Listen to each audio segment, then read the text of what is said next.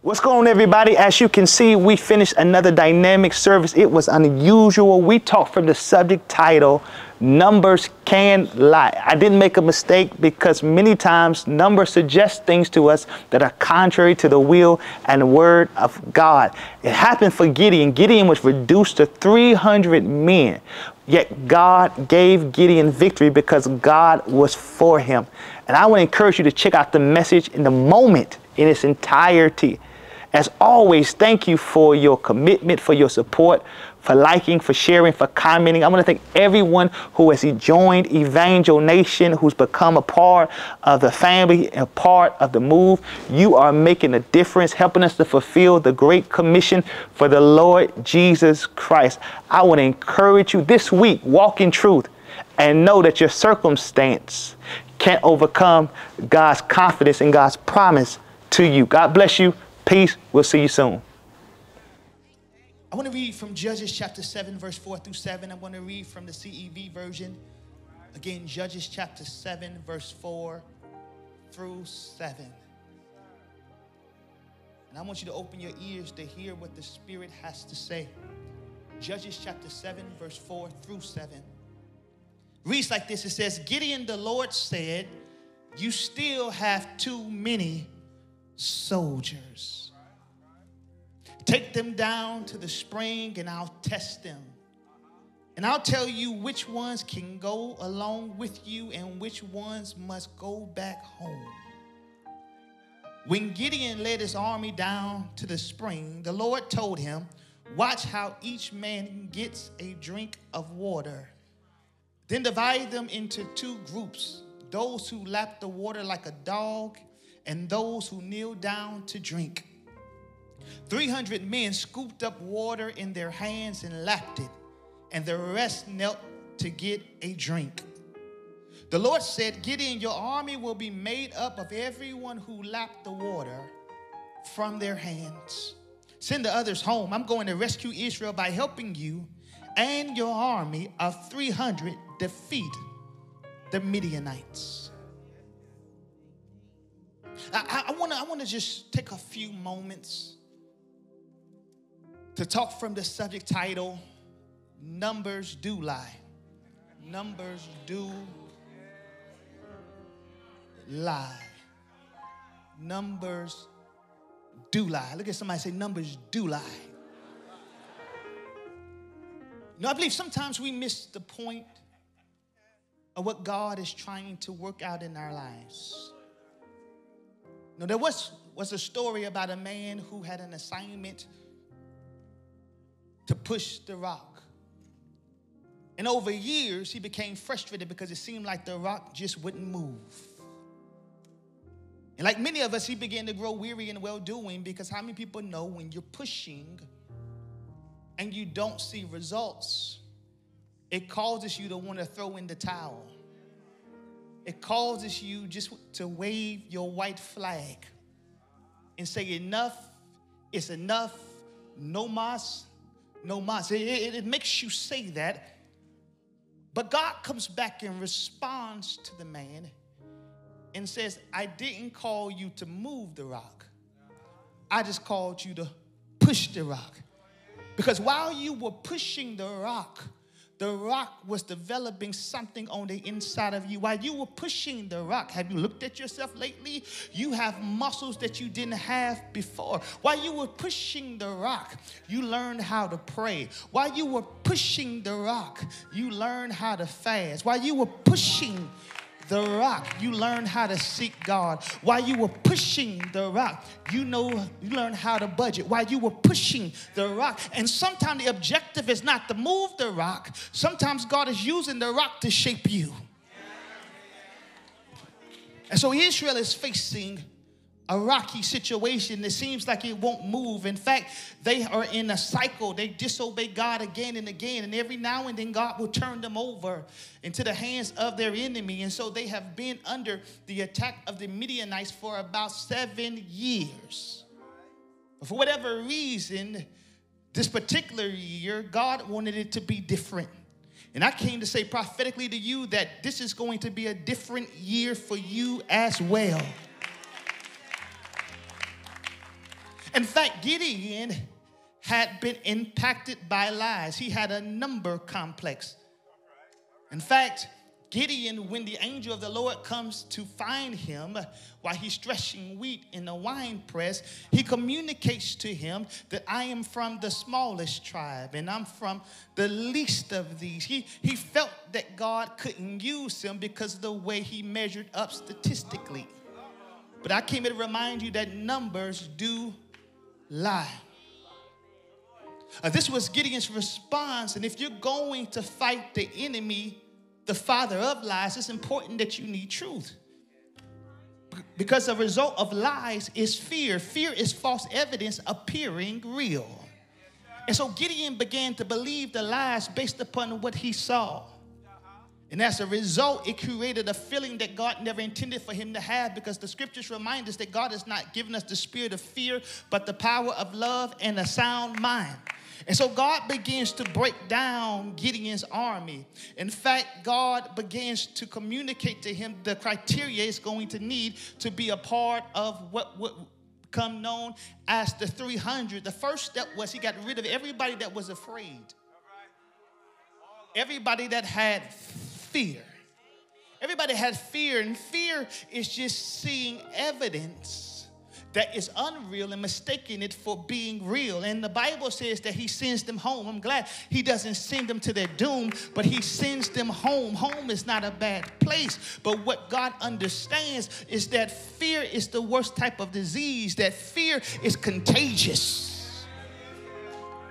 And that's why in this season, you can't hang around with people that are scared, that are afraid. If you're scared, just say you're scared. But for this season, while we're trying to do something great from God, we may have to separate ourselves so that we can fulfill the assignment that God has on our life. Because every now and then, he will separate people based upon their posture and their fear. Because fear will rob you of faith. And this is why it's important that God teach Israel this lesson, because God will never test what he hasn't taught. And so God has prepared them for this moment, but God is teaching Israel that numbers do lie. And I don't know about you, but some of you are looking at your circumstances even on this morning, and you're like, Pastor, I hear what you're saying, but this giant that I'm facing is too big. But I want you to know that numbers do lie. Let me give you 3 ways you will know if numbers are lying to you. I'm going to give you 3 ways you know that numbers are lying to you. First of all, numbers are lying to you when things don't seem to add up. That's when numbers are lying to you. It was Gideon's army who knew that they were God's chosen people. They were God's covenant people, but they were experiencing defeat. Watch this, at home. It wasn't a land that was being attacked that God did not give them. It was a land that was supposed to be their promise. And it wasn't adding up. How is this supposed to be my dream, but it feels more like a nightmare? Things were not adding up. And when things are not adding up, there's a chance the numbers are lying to you. You know, Pastor, I've given everything I have, and it seems like I can't get ahead. It seems like the numbers are lying to me.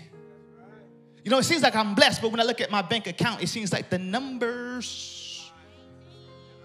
are lying to me. And watch this. It doesn't seem like it adds up, because it seems like if he blessed me some 30, some 60, some 100-fold, I should have more than what I have right now. But it seems like things are not adding up. Isn't it when we grow discouraged, when we feel like things are not adding up, we're giving our best, and it seems like God has given us his worst because it seems like things are not adding up. Another way you know numbers are lying, now almost to my seat, is that the enemy counts you out. It's how you know the numbers are lying. When it seems like there's no way you can overcome or conquer the enemy. And watch this. The enemy does not even see you as a threat because he's already counted you out based upon the numbers. You don't have enough money. You don't have enough education. You don't have enough relationships. And it seems like he's counted you out because the numbers are lying to you. And so what God is trying to encourage Gideon to do is get beyond the numbers. Numbers represent a circumstance that is contrary to what God has spoken. Here's the third way you know numbers are lying to you. It's when God is for you. That's how you know numbers are lying to you, because it was never God's intention that we depend upon numbers. Numbers represent outside circumstances. The Bible says in Romans 8:31 that if God be for us, then who can be against us? Watch this. He wants us to put more trust in the name than the numbers. I got two believers to hear me. I say in this season, you've got to put more trust in the name than the numbers. I want to remind you, this scripture has been on my heart all year. Some trust in horses, some trust in chariots, but we will put our trust in the name of God. Some of you are discouraged because the numbers don't look right, but I promise you, if you begin to exalt the name, what is wrong will become right, because God is faithful. If you put more trust in the name than the numbers, I need you to take the next 10 minutes just to open your mouth and give God some sure enough praise.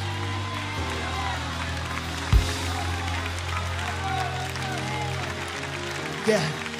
So watch this. The numbers are lying to you. The numbers are lying to you. That's what I want you to know. Because Abraham and Sarah, they wondered if they could conceive because the numbers were lying to them. You know, the songwriter said, I know it didn't age well, but age ain't nothing but a number. They were looking at how old they were. Abraham was pushing 100. Sarah was in her 90s. And they said, there's no way we're going to be able to conceive because the numbers are lying to us. And I came here to prophesy to somebody. I don't care how old you are. I don't care how many years have passed. If God spoke it, he will bring that baby into fruition. You know, David, but before David, the Israelites saw the giants and they started looking at them and they took out their measuring stick and they started realizing that these men are taller than us. These men are bigger than us.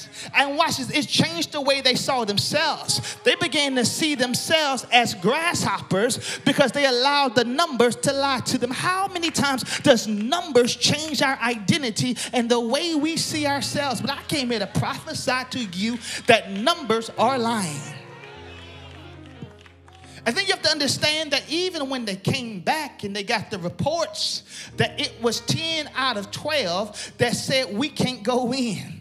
And only 2 said that we're well able to overcome, because even though they were the majority was lying, because numbers do lie.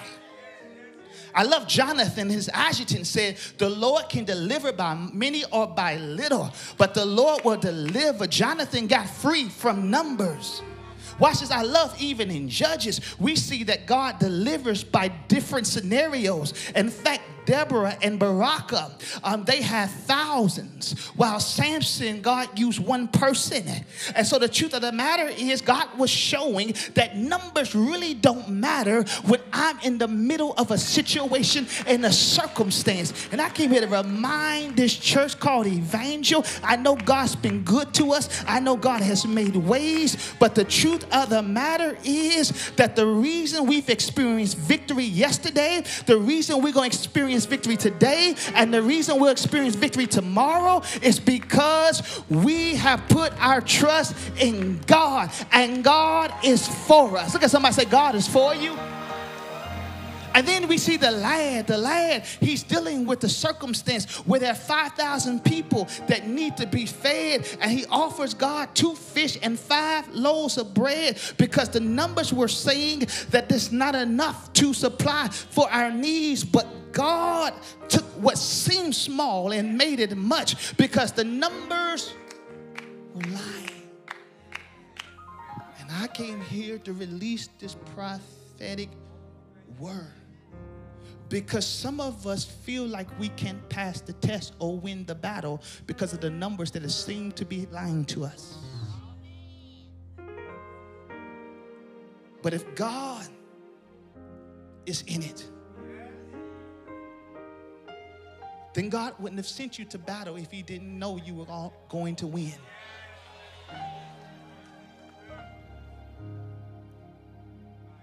And so on today,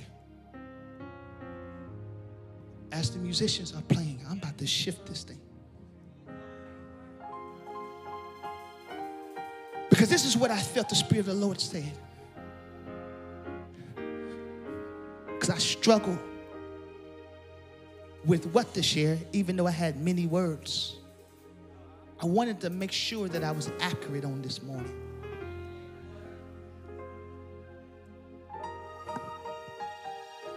And God told me there's got to be a shift in our mindsets.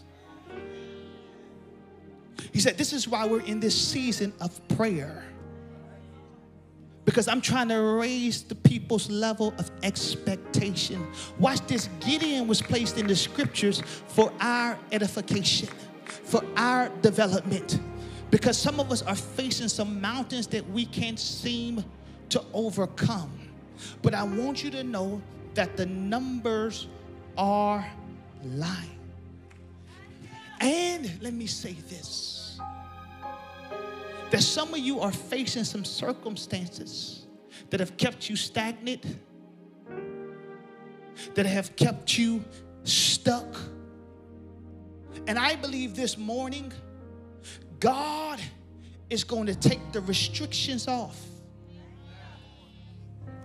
Because out of all the things the Holy Spirit is called, he's called the Spirit of truth. And the way you beat a lie is with the truth.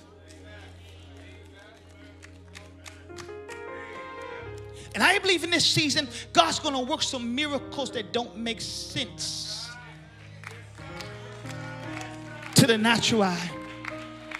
God's going to move some people and places that people would be surprised and shocked that they would even enter those doors because of the favor that's about to hit our house.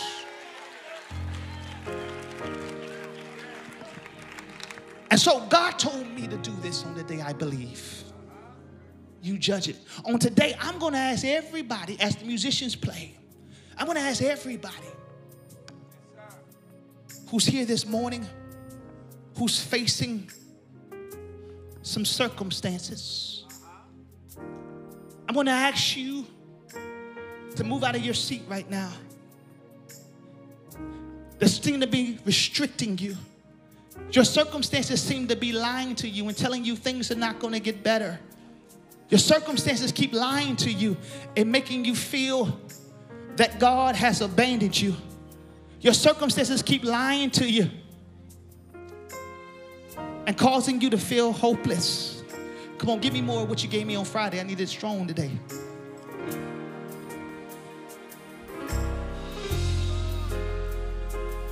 Give me some warfare music. Give me some victorious music.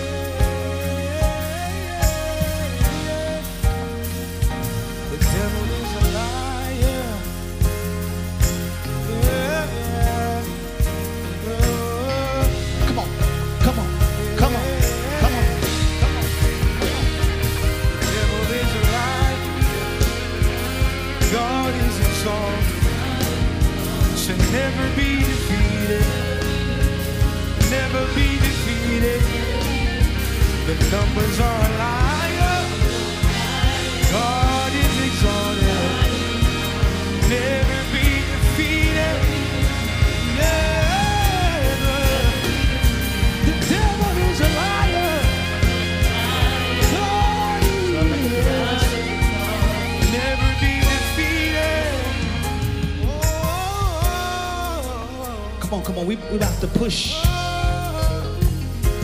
We're about to push. I know it seems like the rock won't move, but God's about to develop something on the inside of you. I know it doesn't make sense to you right now, but God's about to stir something up. God's about to bring somebody out. I want you just for the next 30 seconds, right where you are. We're not going to be religious, but we're going to ask God to show himself strong. I want you just to begin to open your mouth. Come on, I want you to act like you at a Friday night prayer meeting and you need God to move like never before. I want you to block out your wife. I want you to block out your children for a few moments. And I want you to go after God.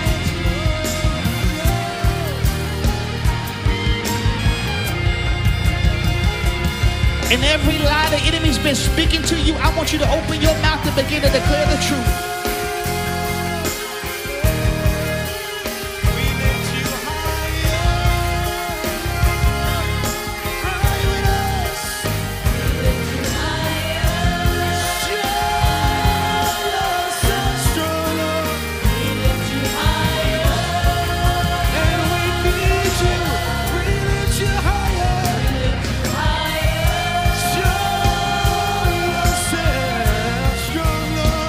Open your mouth, open your mouth.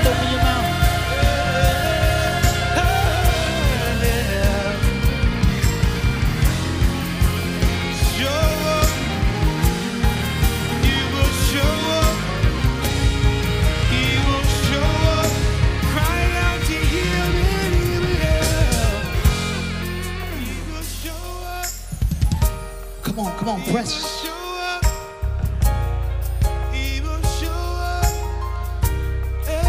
Press. He will show up. He will show up. He will show up.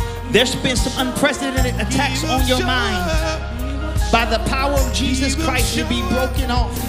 We remove every stronghold. He will show up when we open our hearts. He will show up. He will show up. He will show up. He will show up. He will show up. Father, we need you to, in our family, show up. He will show up. With your power, you will. With your healing, you will. He will show up. He will show up. He will show up. Is this not the fast that I chose to break the bonds?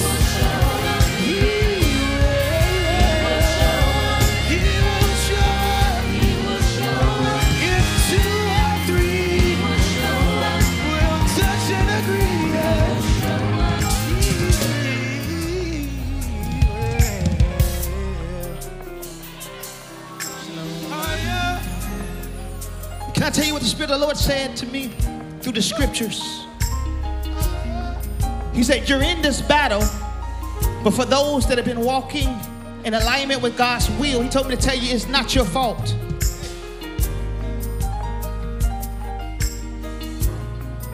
Secondly, he told me to tell you it's not your fight.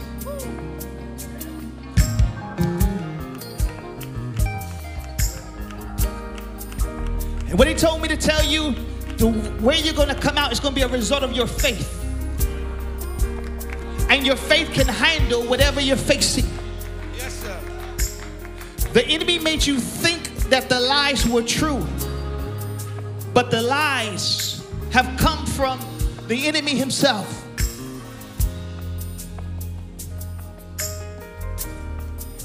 And watch this. God told Israel, he said, I'm going to give you the victory. Give you the victory. I'm going to give you the victory. I'm going to give you what everybody else is working for.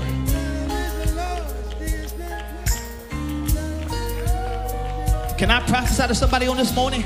Your next victory is going to be a gift.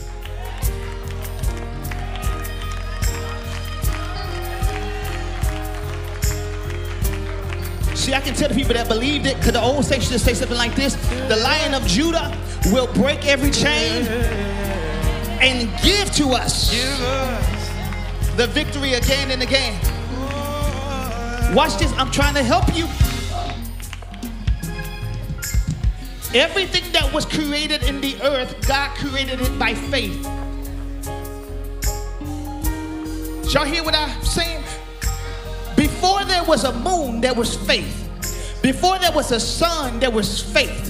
Before there was birds, there was faith. Before there was a giraffe, there was faith. Everything that God created in the earth, before there was an ATM and money, there was faith. And James reminds us that this test is after your faith. The reason you've gone through hell and high waters is because the enemy is trying to snatch your faith. And I want to say this to this house, that we're not just after any type of faith. We're after childlike faith. I didn't say childish faith. I said childlike faith, where we believe God for the impossible. And watch this, the battle you're facing, you're not going to win it without faith.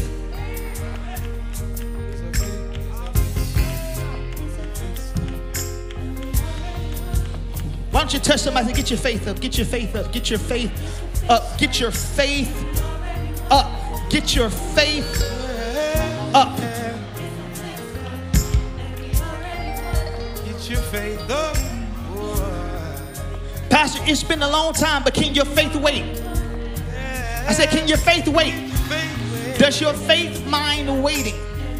The Bible says that without faith and patience, you don't inherit the promise.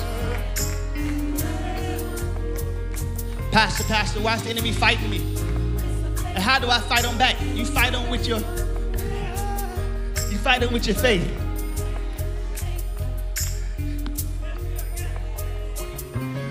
You fight them with your faith. Hold on one second. We fight them with our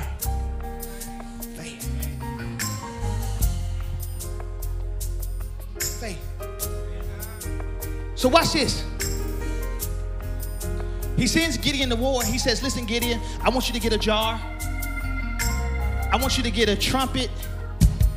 And I want you to get a torch. He said, take all 300 men. Now watch this.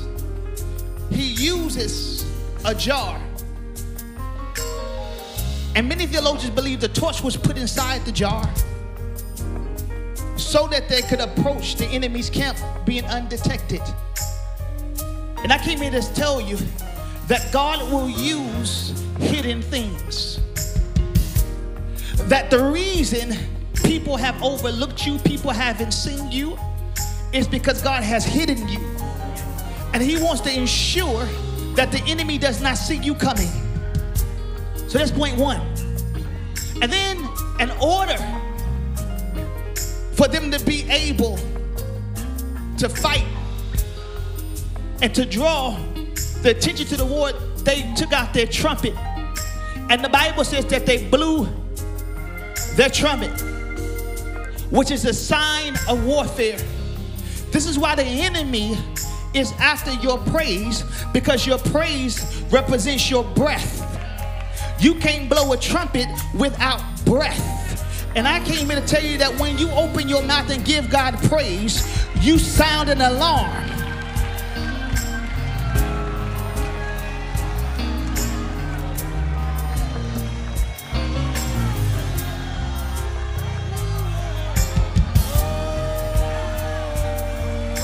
And I want to remind you also that they had a jar, because God uses broken things. They had to break the jar to get the light out. And God said, I'm going to use you with all of your imperfections, with all of your brokenness. He says, the reason I'm going to use you broken is because I get more glory out of your life. And light can shine better out of broken things. So there's a shift coming. And right now,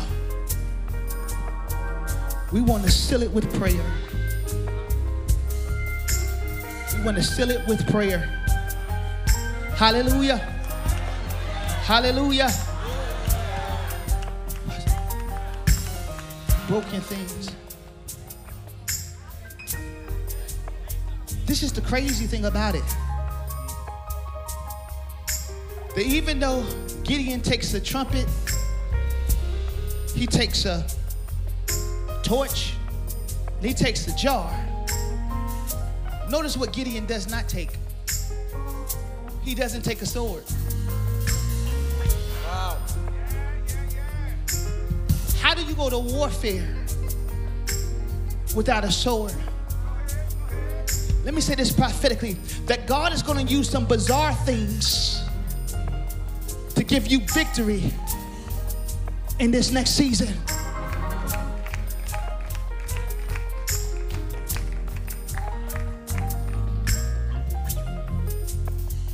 Because the numbers have been lying. And we declare the truth on this morning. So would you tell the truth with me? Truth is that we're healed. He was wounded for our transgressions. He was bruised for our iniquities. The chastisement of our peace was upon him. And by his stripes we're healed. The truth is we're victorious. Because whatever's born of God overcomes the world, even our faith. The truth is we're forgiven. That's the truth. The truth is the devil's defeated. Yes, sir. Yeah. The truth is the weapon may form, but the weapon won't prosper.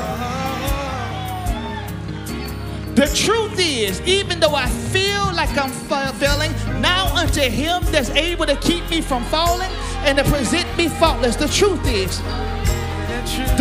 is, even though I feel like I hit my end and I hit my ceiling, now unto him that's able to do exceeding abundantly above all that we can ask or think, according to the power that worketh in me. The truth is, it's not my end. God's about to give me a new beginning.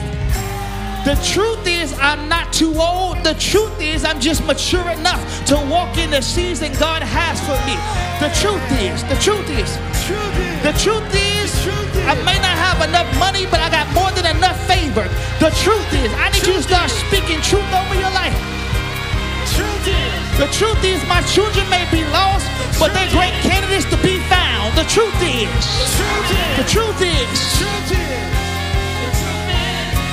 come on, I dare you to talk back to every lie that's been lying to you. The truth is, yes, my daddy died from this, my granddaddy died from this, but the truth is, God is breaking every generational curse on my life. The truth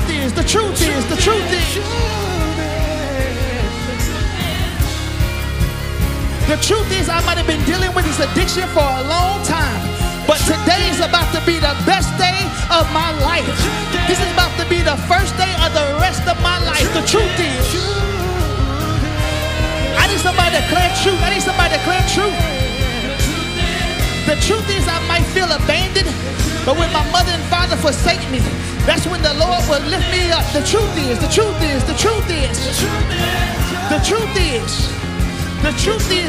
I might feel broke, but my Father owns the cattle on 1,000 hills. The truth is, look at somebody say, I'm not going to let the devil lie to me another day in my life. And I came in to prophesy to you that whatever he told you, believe the opposite. That's the truth. The truth is, I won't be single for the rest of my life. Somebody just hasn't found me yet. Because a man that findeth a wife findeth a good thing and obtaineth favor from the Lord. The truth is, even if I'm single, I'm not alone. For he promised never to leave me nor forsake me. That's the truth.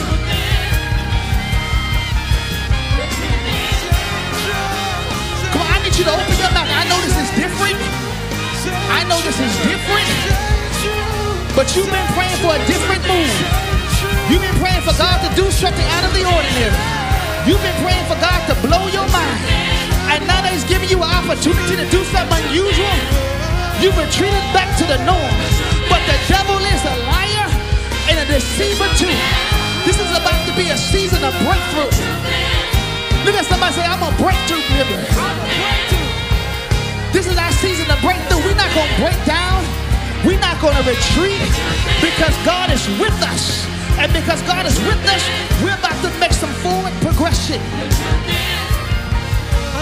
I need somebody to say, we're about to break out, we're about to break out, we're about to break out. I need somebody for the next 10 seconds to turn this Sunday morning service into a Sunday morning revival and get what you need from the Lord. I'm healed, I'm restored, I'm delivered, no more chains of me. I'm about to see what generation has the juice. I'm about to see what generation got the juice. Because some of you want to be blessed, but you got to have a Jacob moment that says, I won't let go until you bless me. And this is what I think. I think you can't allow the gray hairs to deceive you. I believe there are some people that want God with all of their heart. So I'm going to see what generation got the juice. If you 20 years and under, and you won't let go until God blesses you, I want you to open your mouth. Oh, that generation don't got the juice. Let me try somebody else. Come on, if you're 30 and under, and you won't let go until God blesses you, I want you to open your mouth.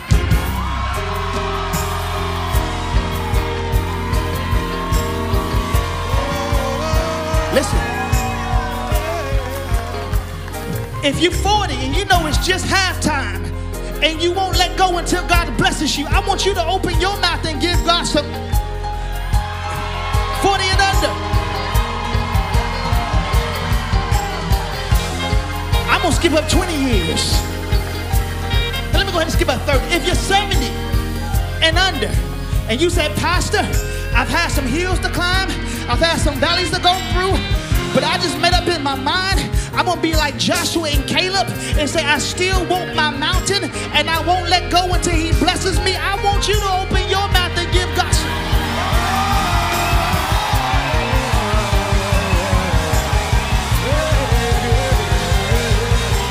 Hallelujah.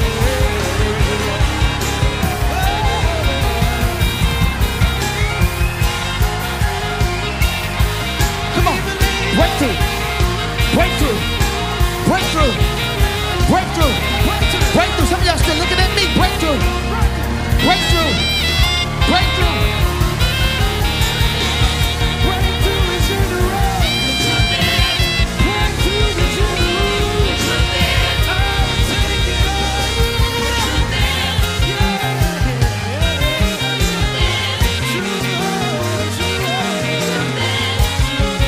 Hallelujah.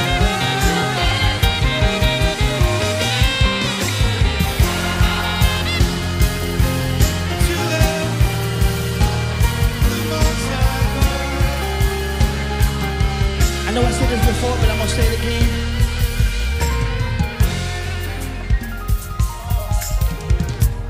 You don't have to fight for your victory,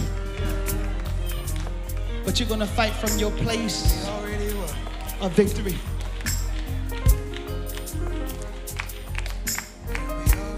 The reason I felt a grace to shake it up this morning, because you've been doing good, but God didn't call you to be good. He called you to be great.